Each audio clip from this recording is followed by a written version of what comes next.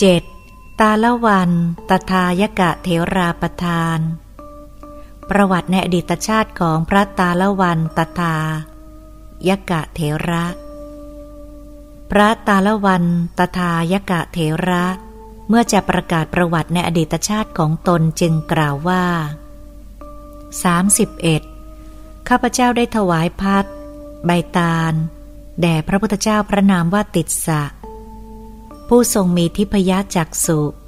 เพื่อต้องการให้ดับความร้อนในฤดูร้อนเพื่อให้ความเร่าร้อนสงบไป 32. ข้าพเจ้าได้ดับไฟคือราคะไฟคือโทสะ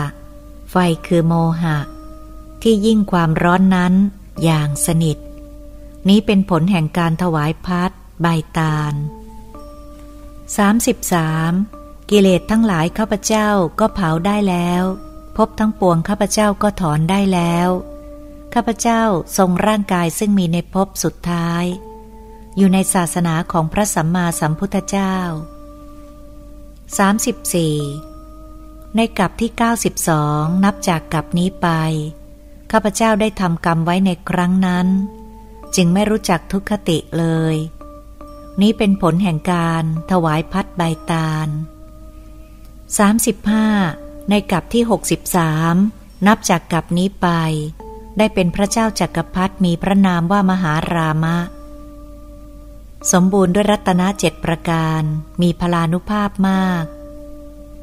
36. คุณวิเศษเหล่านี้คือปฏิสัมภิทา4วิโมกข์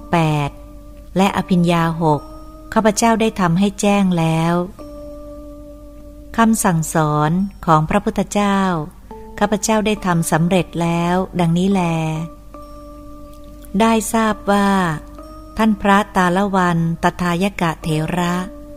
ได้ภาสิทธิคาถาเหล่านี้ด้วยประการฉนี้ตาลวันตถายกเถราประธานที่7จบ